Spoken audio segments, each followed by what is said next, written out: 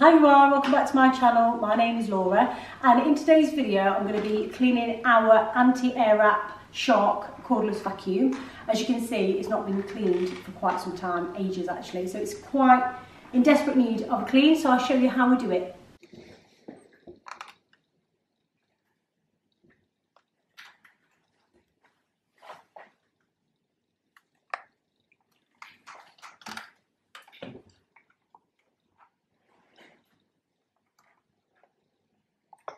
So I've got a selection of brushes that I may need to use. So I've got a big scrubbing brush, I've got a smaller one, I've got a paint brush, and then I've got kind of like a harder, thinner scrubbing brush. I've got a cloth that I may need to use, and then I'm going to fill the sink with just some Fabulosa. It's antibacterial, and I'm just going to use a capful or two, fill up the sink, and then we can use that obviously to clean out the bits that need it.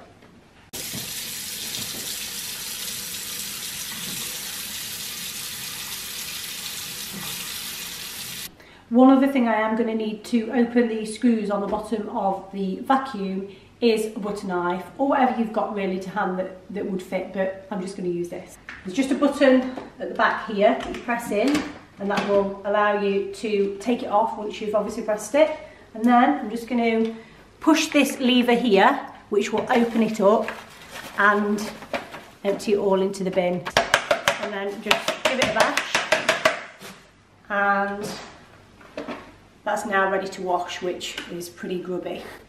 So the next thing is to take off the tank, and I'm just going to press this button here, which will detach this. So here we go, push that in, and away it comes. So I'm just going to pop this onto the towel that I've put down, just obviously to catch any dust and dirt and things. So the next thing to do is to remove the filters, and there's two. So there's the first one, and there's the second one. As you can see, they are really dusty and grimy, so I'm going to take those out. And yeah, there's a lot going on in there. So these are the pre-motor filters, and you're not actually meant to use any detergent on these, just warm water. This tank, we're going to pop it in the sink and give it a real good scrub in the antibacterial water.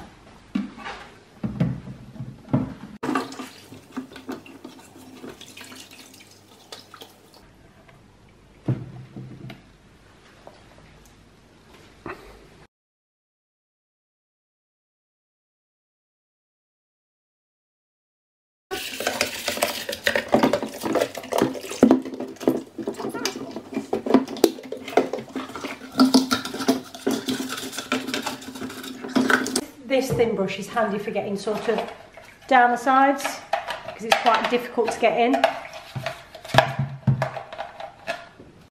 Wow, that is brown.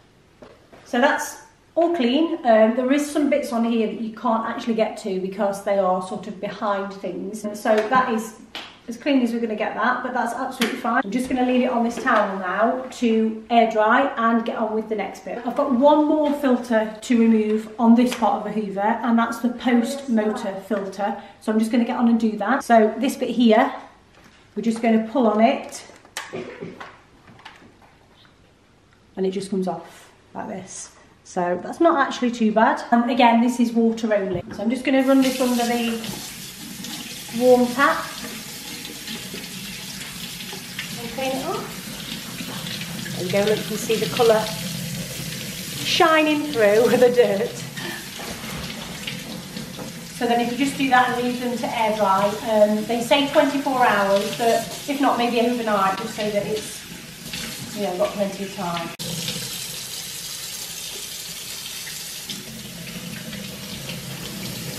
That's quite satisfying. Oh wow, that is a dirty one.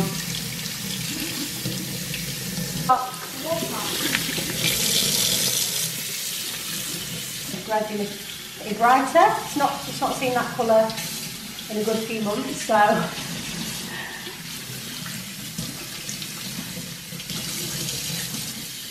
look at that.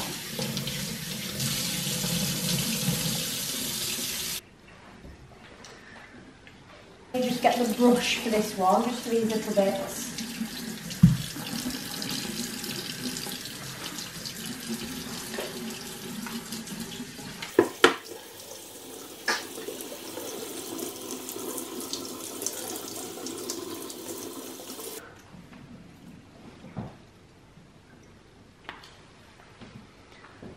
So, on to the next bit. This is probably my least favourite bit because it's always so dirty.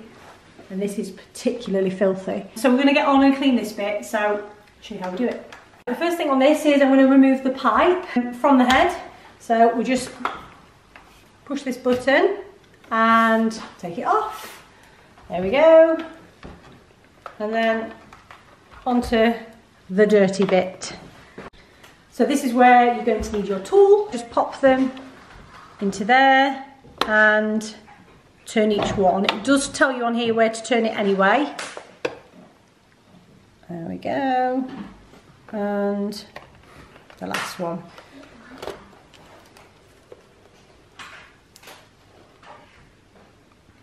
Now this, and I'm quite embarrassed to show you this, but I'm going to show you anyway because I'm not the only one, surely, that leaves the Hoover too long. It's really quite bad, isn't it? But yeah, there we go. That's my Hoover. Shameful. And I'm just going to wash it in the detergent. I've filled the sink again. I might actually empty this in the bin. My husband's filming and he's highly embarrassed by this. But this is real life, so I'm just going to pop this into the bin. Oh, it's gross. First, oh my goodness. There we go. Just pull that off. And then you can probably hear my kids in the background laughing as well. So you can remove the wheels if you get your tool and push down one side and then onto the other. They just come out and then you can obviously detangle them and give them a wash. So then just to pop them back in, you can just put them in place and give them a push. So I'm just going to pop this into the sink. There we go. I'm just going to get this front roller off now, and there's a red button here that you just pull forward and that will pop off. So I'm just going to do that. There we go. And I'm going to pop that in the sink as well. This is the next bit to clean, and you can't actually remove this, so it makes it quite difficult. So I'm just going to clean the best I can around here, and then I'm going to show you how to clean the window on the back, which is quite tricky. So I'm just twisting it into the bin so that any sort of debris drops off straight into the bin. And then you can actually use some scissors for anything that's sort of wrapped around this. You can maybe cut across with some scissors. But because this is the anti-hair wrap model, it never gets too bad. So I don't think we need to use any scissors on there. That's not bad at all, really. So let's clean it.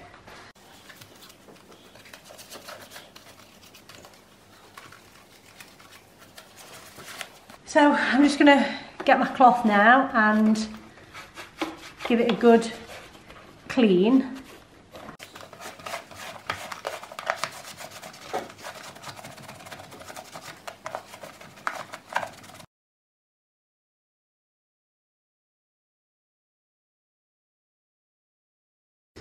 So I'm just going to use this really thin cloth to send through the roller, pull it through so that we can clean this window, which always looks disgusting, and hopefully that'll clean that up so that it's nice and clear, and obviously you can see through it again. So I've cut this cloth roughly to the width of the roller, and now I'm just going to feed it through. So if you just sort of lay it on the roller, tuck it in a little bit and start to turn, it should take it through, and then we can kind of pull it through like this, and hopefully on the other side that's cleaning it. So I'll just show you. So there we go, it's in there, look, and I'm hoping that it'll get at least some of this, but we'll see.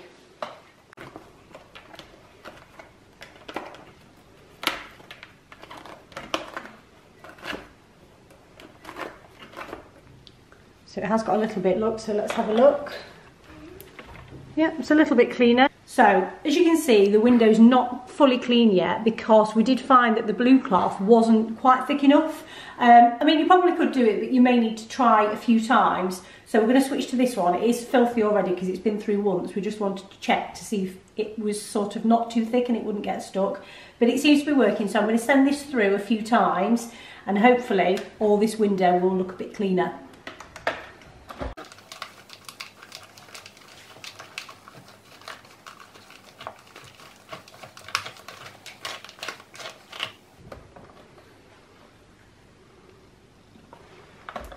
Also, just so that you know, you need to send it in sort of from the bottom, because there are some spikes on the inside which are for the anti-air wrap, which obviously it will catch on. So you need to make sure that you are you're pulling the roller towards you, sort of down. So I've been through about 3 times and it's really not too bad now, but I need to clean the outside, so hopefully that'll get a little bit more clean, but it's instantly looking a lot brighter.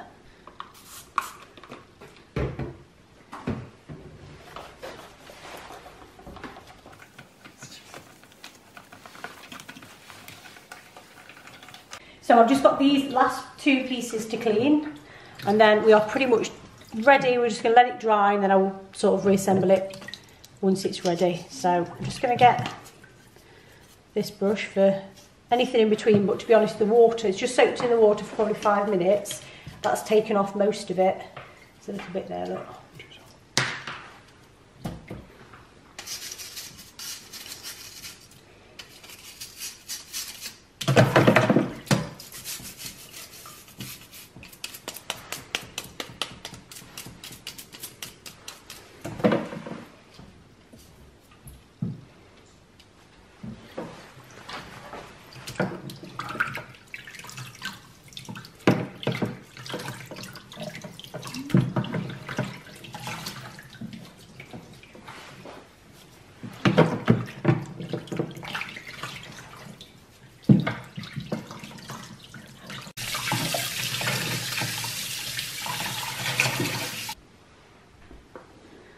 So that's everything lay out on the towel drying, which I'm just going to leave for probably overnight, 24 hours it does suggest. And everything seems to have come up really well. So hopefully it'll dry nicely and then I will be able to put it back together. So it's the next day now and I'm just going to put it all back together. So I'll show you how I do it. So I'm first of all going to start with the foot and I'm going to put the roller back in. So just put the one side in first of all and then push the other side down. And that'll just click into place. So that's now on. So I'm just going to pop this bit in. So we'll start with the sort of prongs at the top, pop them in and then push the bottom in like that. And then I'm going to turn these until they click. And this one. And that one. So that's that done. Now you will see that this is not come as clean as I would like, but this is quite old now. I feel if you did spend quite a lot of time popping the cloth through, that would come up really well. So I'm now going to pop this bit back together. So I'm going to get this filter here and that literally just pops back in. So the next thing is to put the tank filters back together. So I've got 2 here. And if you look at this one, it does actually show you which order they need to go in. So obviously pay attention to that. So the first one that's going to go in is the thicker one. And just push it in like this. And then the thinner one will go on top. So now I'm just going to put the tank back on and literally pop the bottom bit in first and push and click it into place. And that's all done. And then the last thing is just this piece that needs to go on. That goes onto your foot and you just push it on like this.